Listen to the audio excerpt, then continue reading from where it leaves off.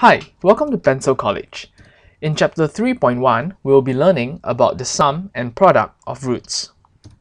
The lesson objectives for this video are as such. Firstly, we will learn how to state the sum and product of roots of a quadratic equation, and then use them to evaluate expressions involving these roots. Next, we will learn how to form a new quadratic equation whose roots are related to the roots of the given equation. Okay, so first and foremost, let me show you how to derive, the form for our sum and product of roots. Recall that any quadratic equation can be written in this form: ax squared plus bx plus c equals to 0, where a, b, and c are constants. Dividing by a throughout the equation, I'll get x squared plus b over ax plus c over a. Okay, next, if I were to make an assumption over here whereby I let alpha and beta be the roots of the equation, then I can safely say that the quadratic equation can be factorized into this form: x minus alpha multiplied by x minus beta equals to 0. Now, why is this so? Recall that if I were to solve this equation, I will simply get x equals to alpha or x equals to beta. And this coincides with the assumption that I've made, which is that alpha and beta are the roots of the equation. So what I'm going to do next is to factorize out, or rather expand out this equation. So x times x will give me x squared minus alpha x minus beta x plus alpha beta equals to 0.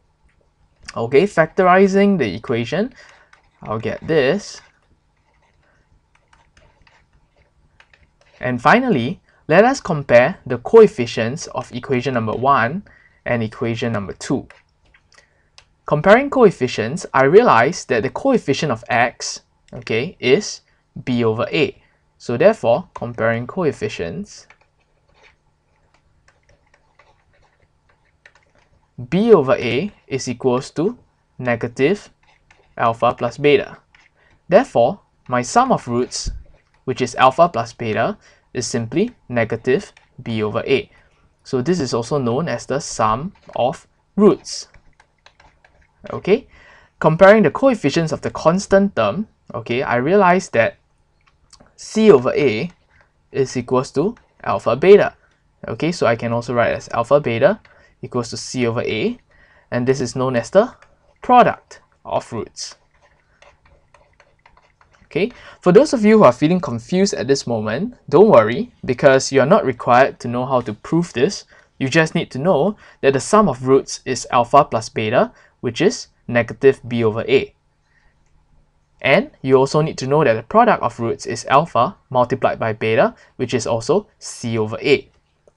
So in summary, the general form of a quadratic equation can be written in this form, and this is the sum of roots, which is what we discussed over just now, which is alpha plus beta, and the product of roots is just alpha beta.